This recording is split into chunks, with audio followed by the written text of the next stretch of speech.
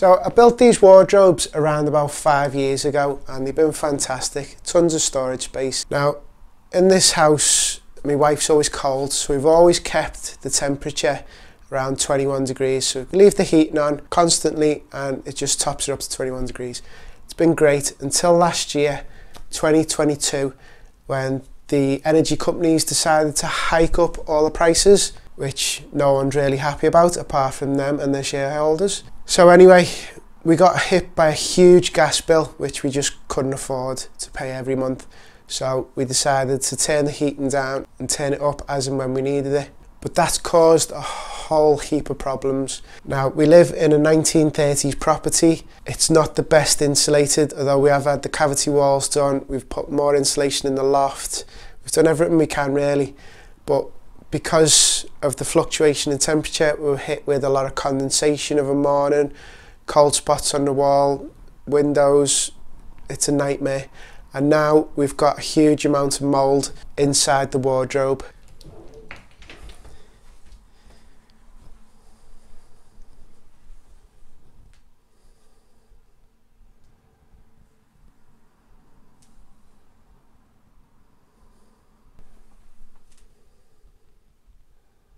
So we can't live with all that mould there. I'm not an expert on damp at all, although I have done a couple of other damp videos which I'll leave links to in the description below. So I contacted the company that I've contacted in the past called Safeguard. They asked me a bunch of questions and they told me what the probable cause was. Now behind this wardrobe is an old disused chimney breast. Obviously that's not insulated, so it's a cold spot. So the warm air is hitting that, creating condensation. The backs of the wardrobes, I used a 3mm hardboard which has got a white coating on one side, which you've seen, which is full of mould, and the other side is sort of like bare MDF, which is probably just sucking up the moisture from that wall. Now I'm expecting to find a load of green mould on the backs of these wardrobes, and it's all coming from the condensation from that wall. That's what the company have told me. When we found the mould last year, it was devastating. You know, it was creeping onto our clothes and making everything smell, making the room smell. It's driven us mad. We've tried so many different products that are available on the high street. You know, they say they're anti-mould, anti-fungal, anti-this, anti-that. We've sprayed them, yeah, it's got rid of it. Within a couple of weeks, it's come back again. Nothing that's readily available we've tried has worked. We even put in some of these moisture traps, which, yeah, they've sucked up a lot of water, but the mould's still there. That's why we've gone straight to the professional company who are experts in this field and know exactly what products work. So I've taken their advice, and kindly enough they have gifted me some products to try and cure the problems. So they've given me a few packs of this stuff, which is ultrotherm wall insulation. So this is for insulating your walls from the inside when insulating from the outside isn't possible. So chimney breast, you can't do the outside because it's a hole in the middle, so you have to do the inside. It's foam on one side, which is quite squidgy, and then it's got like a mesh on the other side. So there's an adhesive that you put on with a 6mm notch trowel, like tile adhesive. You stick that on, and when it's dry, you can actually plaster that with just multi-finish plaster or board finish plaster. You don't have to go over it with anything else.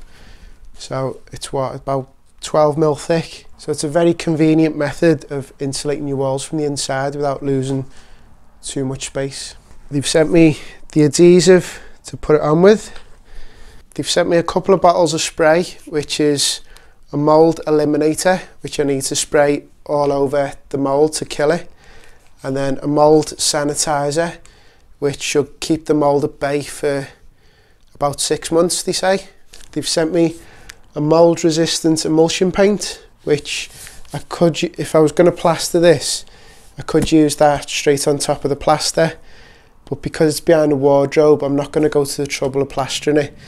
But I am going to coat the backs of the wardrobes with this, and hopefully that'll deter any mould from ever building up on the back of the wardrobe again. And they've also sent me this little anti-mould additive, which you can add to your paints or your wallpaper paste or your tile grout, and it'll prevent mould from ever occurring on them. So if you're going to do gloss your skirting boards on the wall that you've treated, if you added that to your gloss paint, it should stop the mould ever coming back. The first thing it tells you to do is to wipe off any excess first, any dust. So a lot of that is just dust which is wiping off.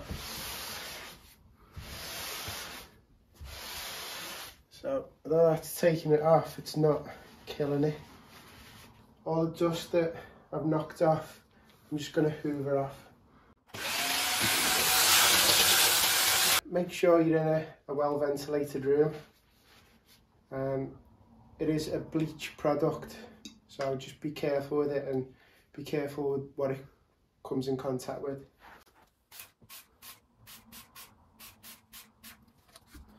So I'll just give that a few minutes just to soak in. So I've left that alone for about 5 minutes. Now I'll just wipe off all the excess and all the mould that you can see. That should just wipe away. So can you see that bit there that didn't wipe off with the dry cloth?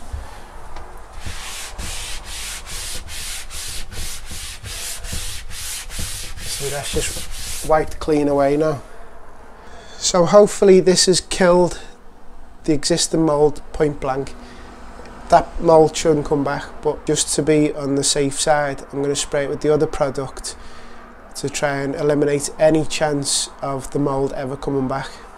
So as I predicted before, there is a lot of green mould on the back of the wardrobe. I don't really want to kick all the spores up into the air, so my plan is to just hoover as much as I can off and then use the spray to kill it. Okay, so I've hoovered that as best I can, and again with the mould eliminator, give it a good spray, let it soak in for a few minutes and then give it a good wipe off. And because it's bleach, make sure you don't get it on the wife's carpet. Right, I've let that soak in for a few minutes and I'll just wipe it off with a bit of kitchen towel.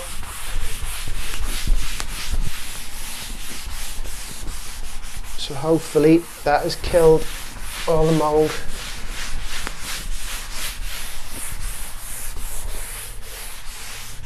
When it's dried out, we can give it a coat of that mould resistant emulsion paint. So after I got rid of the wardrobes, I realised that there was lining paper on the wall. So I've just steamed that all off and got rid of that. And I've put the first 4 of the insulation panels up. Now let me tell you, they were really user friendly. Dead easy to cut with a Stanley knife or a pair of decorator's scissors. Notched tile and trowel, 6mm gaps. Spread the adhesive, really easy. And then I used a tile and float just to pat them in and get a good grab into the adhesive. So simple to use. So I'll show you how I do the next few. So grab a bit of the adhesive out the bucket, and I don't know about you, but to me that looks like Mr. Whippy ice cream. Really nice consistency.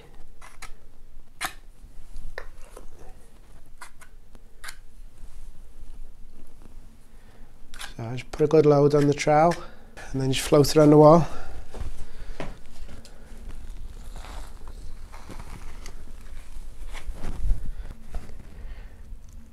So don't put too much on because it does go off pretty fast. So just do enough for 1 or 2 panels.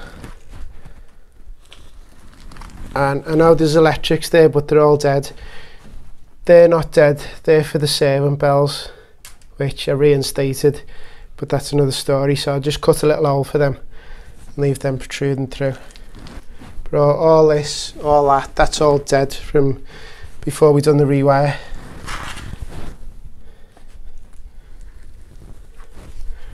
So I've never been the best at spreading tile adhesive, but even I can spread this stuff.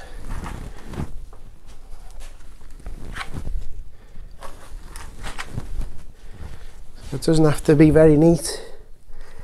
Just get it on the wall.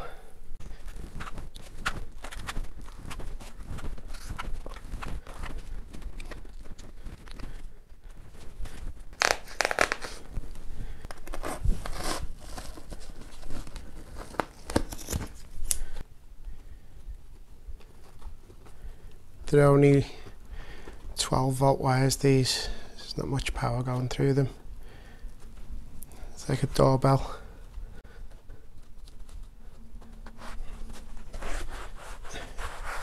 Okay, and I've also staggered the joints as well. I don't know whether it makes any difference, but if you're going to plaster it, it'd probably be better to stagger the joints.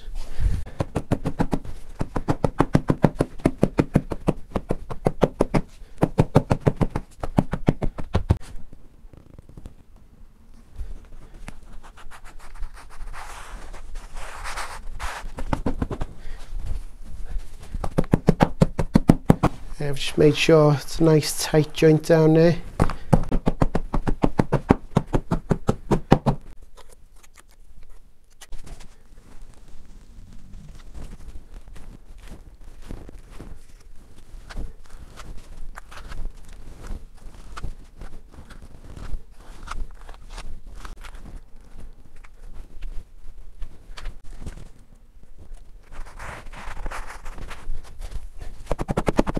So if you look closely at it, it's got this, I think it's like a fiberglass mesh, but then behind that is holes.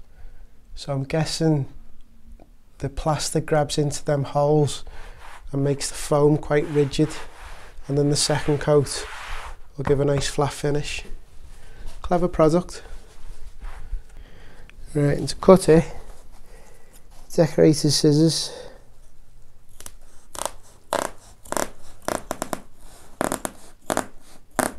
It's really easy.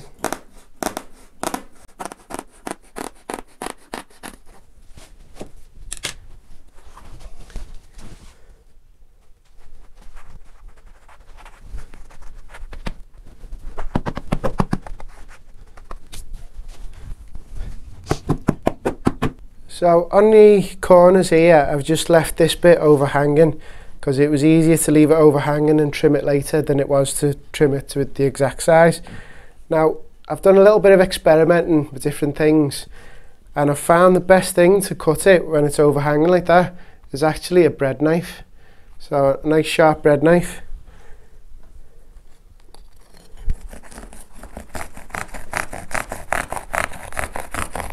It just cuts it really easily and really cleanly.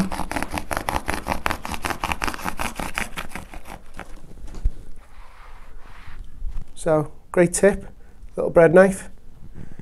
So that is how I've insulated an external wall from the inside with ultrotherm panels from Safeguard. Now I'll leave links to the Safeguard website where you can purchase these panels. It's not affiliated, I won't make any money or any commission from it. I'll just lead you to where you can buy them. In my opinion, it's the perfect solution. If you can't insulate the cavity of the wall, or you can't insulate outside, this is a great solution. It's very cost effective, very user friendly. Any DIYer could do it. Simple to cut, simple to put on the wall. Once it's in this state, you can get the angle beads for it, and then you can plaster straight over it. Ideal. You can put plasterboard over it as well if you want a stronger finish wall, if it needs to be more impact resistant. But yeah, you can plaster straight on top of that. So I'm well impressed with it, and how easy it was to use, brilliant, 2 thumbs up. So all that's left for me to do now is to paint the back of the wardrobes and to refit them. But I'm sure you don't want to watch me paint or refit wardrobes. If you do want to see me fit wardrobes, there is another video on my channel about that. So I hope you've enjoyed the video, and it's given you some insight into how to insulate your wall from the inside. And if you enjoyed the video, please hit the like button, and if you haven't already, please subscribe to the channel, and I'll see you next time.